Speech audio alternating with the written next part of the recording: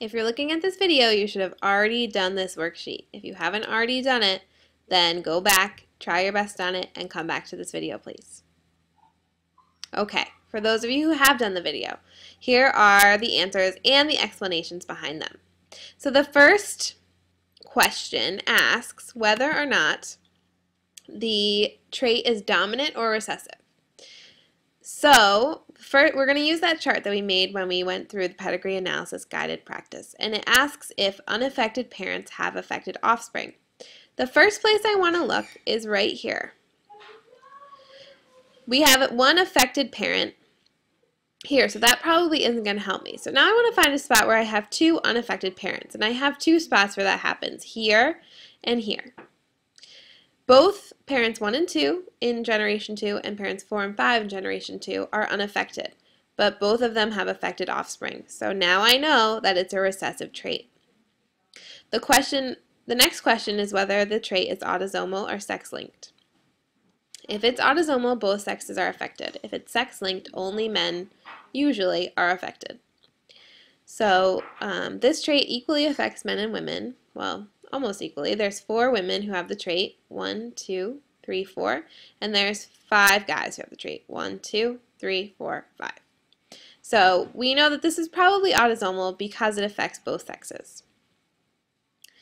Now you want to write down the genotypes of all the individuals in the pedigree, all the ones that you can figure out at least. So in order to do that, I'm going to zoom in a little bit here.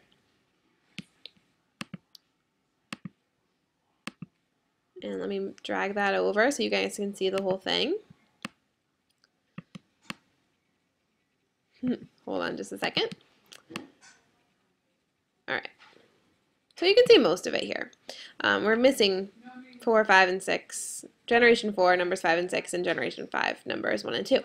But we got most of them. Okay, so I know since this is a recessive trait that anyone who has the trait is homozygous dominant. So, homozygous recessive, excuse me. So, anyone who has black shading should be 2 little alleles. If there are 2 unaffected parents or 1 unaffected parent, so basically if either parent is unaffected, that person has an affected child. That person has to be heterozygous. Okay, and if you did out a Punnett square, you would see why. But if a parent has an affected child, the parent has to be heterozygous. So we know that numbers 1 in the first generation, number 1, 2, 4, and 5 in the second generation are all heterozygous. So I did a few there, but you can write in the rest on your own.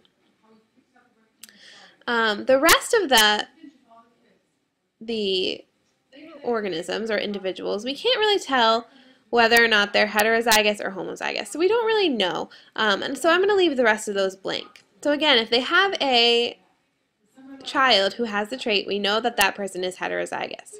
If they have the trait, we know they're homozygous recessive. But we can't tell if they don't have children if they're necessarily homozygous dominant or heterozygous. So those are as many as I'm going to do for right now. Again, you should do more than that. So let's zoom out again and see what our genotypes are. Oh, zoomed out a little too much. Okay, so the next question says, what is the genotype of individual 4-2? So individual 4-2 is right here. Okay, we have generation 4, number 2. So this is individual 2 right here. If you look at her parents, the mom is either homozygous dominant or heterozygous. We don't really know which one. The dad is homozygous recessive. In order for number 2 not to have the trait in question, she has to be heterozygous. She gets 1 recessive allele from her dad and 1 dominant allele from her mom. So individual 4-2 has to be heterozygous. Individual 4-6, which is over here, married into the family. We don't know anything about individual 4-6's parents. However, individual 4-6 had children. He had children with this woman right here.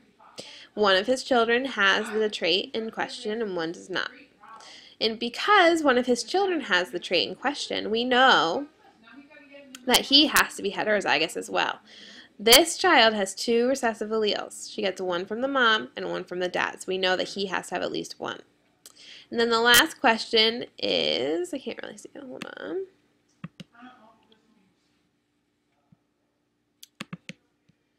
The last question is, what is the genotype of individual 1-1? And again, we already figured that out. We figured out that he was heterozygous because he had a child that has the trait in question. Now let's switch to our next part of the worksheet, which is the alkaptonuria questions.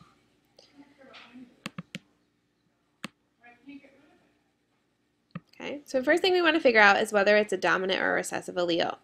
So we only see one affected person in this offspring. And that's this guy right here. He has unaffected parents, so that tells us that this is a recessive trait. We cannot really tell from this pedigree alone whether it's autosomal or sex-linked because, again, only one person has the trait and it's a guy. However, in the future there could be girls that have the trait in the family, so we really don't know whether it's autosomal or sex-linked. Let's assume that it's caused by an autosomal allele for number 9. Which individuals are we certain of the genotype? Now, we don't really know very much about these people. We could figure it out.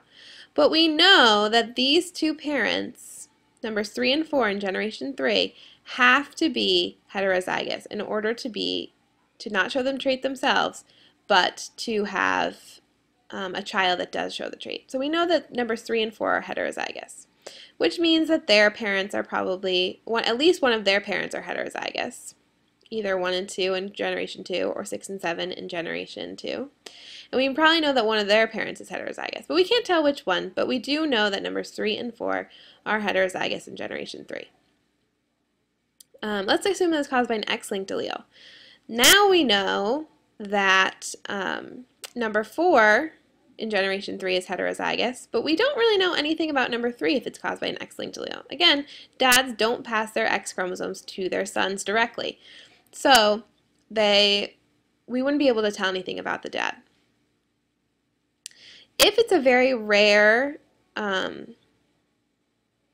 autosomal trait or allele, the probability that generation 3-2 is a heterozygote is probably 50%.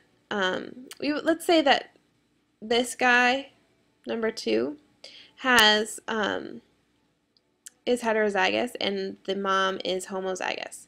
That means that there's a 50% chance, if you did out the Punnett square, that number 2 would be heterozygous. So we're going to say that's about 50%.